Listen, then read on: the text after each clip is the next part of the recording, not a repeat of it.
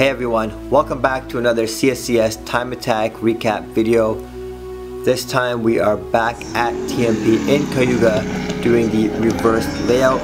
This is what CSCS refers to as the SB layout. It is the track in reverse with an addition of 2 chicanes.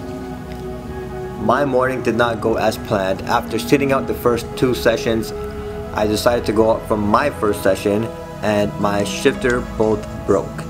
Now this is the bolt that connects the left hand linkage to the shifter, and as you can see it's in 2 pieces, one part in the linkage and the other part I had to extract from the shifter, and then I used what was left in the link to get back out there.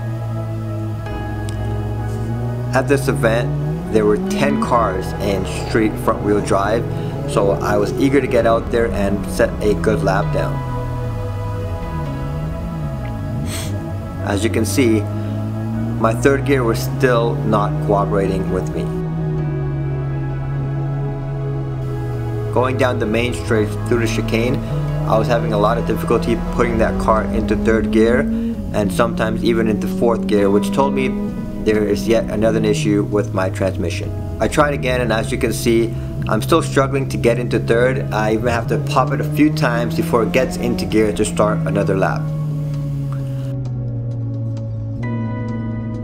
Just to put things into perspective, this is my car going through the chicane, struggling to find third gear, not paying attention to my line, and very slow.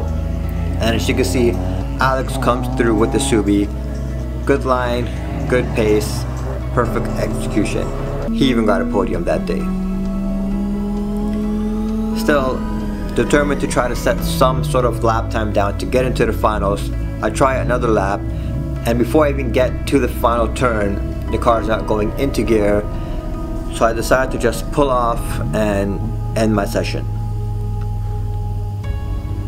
For me, this really sucks because I've done this layout before. I've done a 126 when the car was still only 300 horsepower, when the car had, when the suspension wasn't as good, when I as a driver was not as great.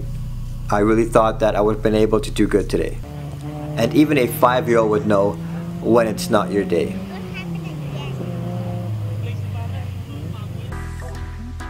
Nonetheless, we go on to the rebuild for the next event. It's going to be in Calabogie. K-Tuned has sent over a new bolt already, free of charge, free shipping. And while working on the shifter, I noticed that it has a lot of play.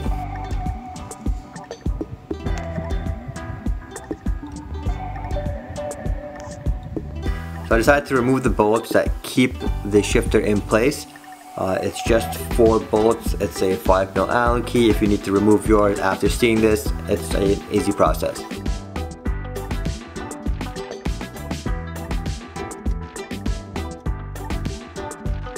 My plan is to build a washer or spacer that's going to go around the bushing and hopefully prevent that play from happening.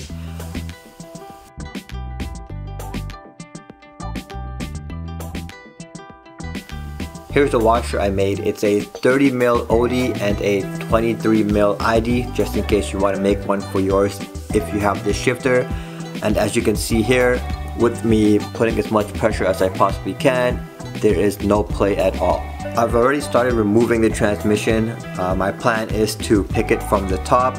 It's a long process, but it's going to be necessary to do before the next event.